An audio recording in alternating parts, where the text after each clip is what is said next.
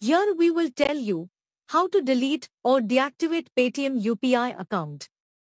When you delete your Paytm UPI profile, you won't be able to receive money, and your all linked UPI IDs will be deactivated.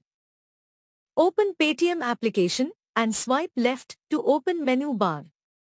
Now tap and open money transfer settings. Now tap on 3 vertical dot to open options and tap on disable UPI.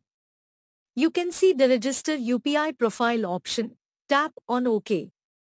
That's it. You have deregistered from Paytm UPI. You can still reactivate your Paytm UPI account and restore your UPI profile and bank account. You just need to verify your bank registered mobile number and all your linked bank accounts will be restored. No need to add bank account again.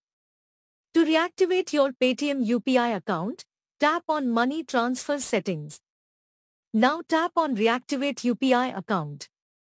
After verifying your bank registered mobile number, your Paytm UPI account will be restored and ready to use.